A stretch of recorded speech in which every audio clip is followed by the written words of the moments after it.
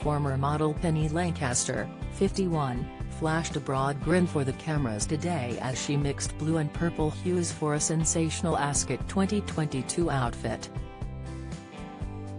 Her one-shoulder white dress featured a blue and lilac floral pattern, which she paired with a blue cape and a statement purple hat. Meanwhile, she kept the accessories simple with a pair of white heels in a peep-toe design, which allowed her to flash her bright blue nails.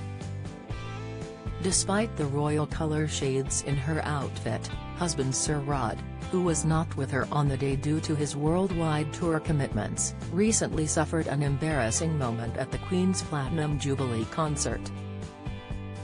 He performed an explosive rendition of Neil Diamond track Sweet Caroline for Party at the Palace, but it evoked a mixed reaction among fans, some of whom dubbed him a drunk uncle at a wedding.